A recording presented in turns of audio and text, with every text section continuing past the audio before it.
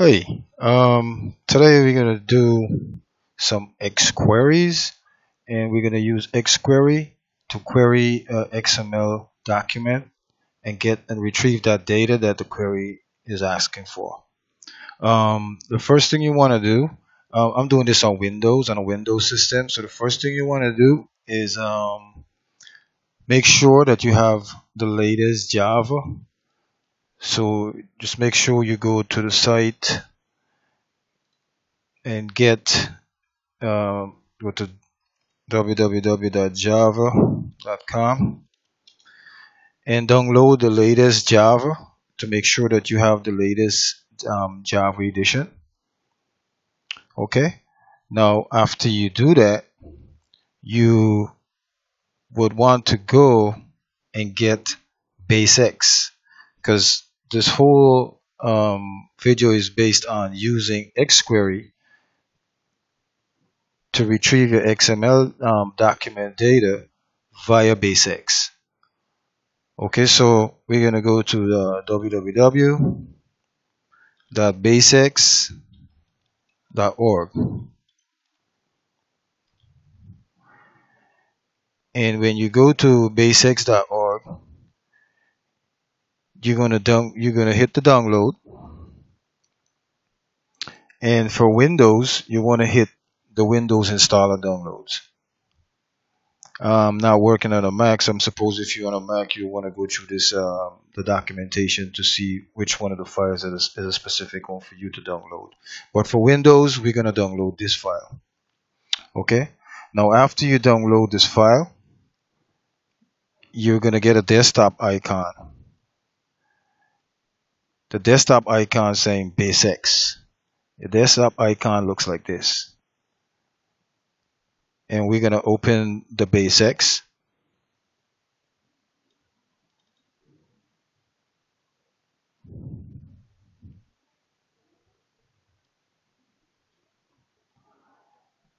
So here we open the BaseX,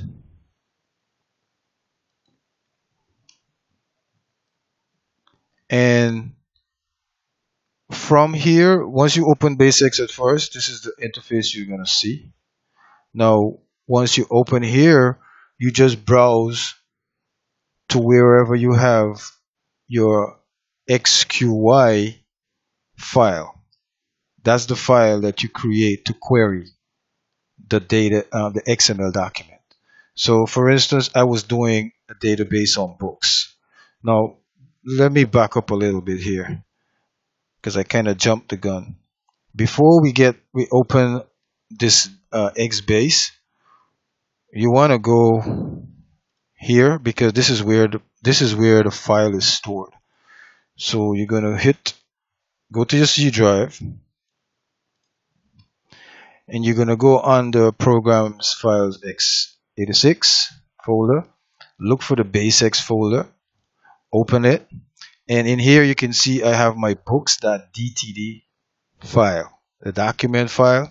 You need to drop yours in here. So whether it's catalog or whatever is your choice, the choice that you use for your database file, this is it right here. So make sure you have this file in this directory, or else it won't work. So once you have that and that is done, then you can go open it from the desktop, and this is the interface you'll see. Now, these are some of the queries that I already wrote, and I'm pulling these queries from a book. So for instance, I have one here, the first one here for art. Okay.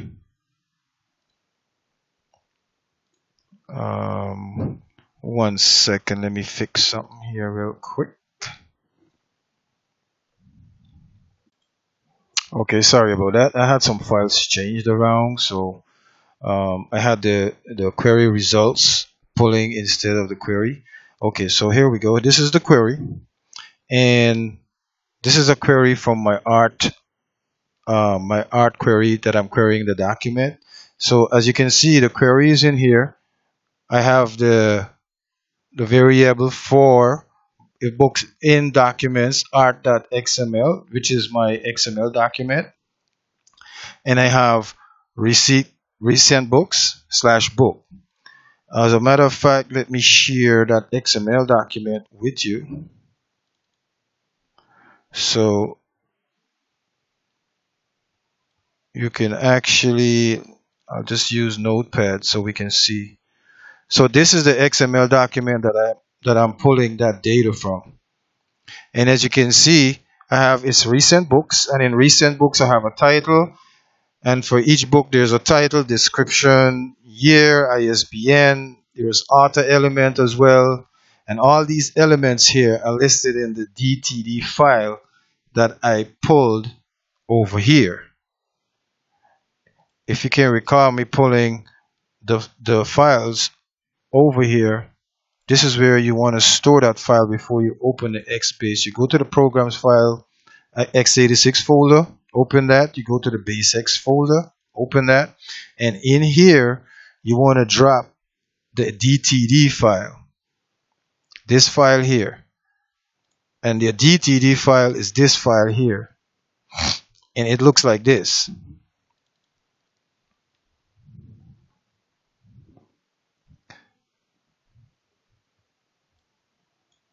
Because this is where your elements, the elements will be called. Oh, no, I don't want that. So we'll just head to Notepad.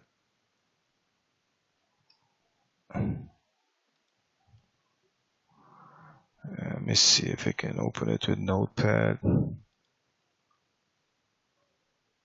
Yep. Okay, so this is the DTD file. As you can see, there's an element for recent books, there's an element for title, there's an element for the book with the title, description, author, and stuff like that. This file here, you want to make sure that this file is in here, in this BaseX folder. So you go to your C drive, programs, files, x86 folder, BaseX, and copy that file and put it in here. Then you go and open your BaseX to start running your queries. Now, as you can see, I already wrote my query. I have comments in here how the query works. This query searches the XML document for authors whose first name is Lewis, and if found, then returns that book title and the first name of the author. So I run the query, and here it is. The result is at the bottom. You got the title of the book, the first name of the book, and he has 2 books, first name Lewis.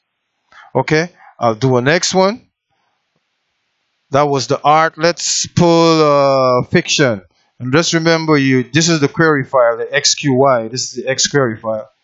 So we're going to open that, and in that file do the same. The query states that this query searches the fiction XML document for books with a year greater than 2001 and with the last name Rowling, and if true, then return the title. If you run that query, you can see there's 2 books in there by Rowling, and it's both Harry Potter books, and there's the title because I said return title. So this is how you run your XQuery from your desktop via XBase, so you can see the exact result before you continue. Hope you enjoyed the video. Thanks for watching.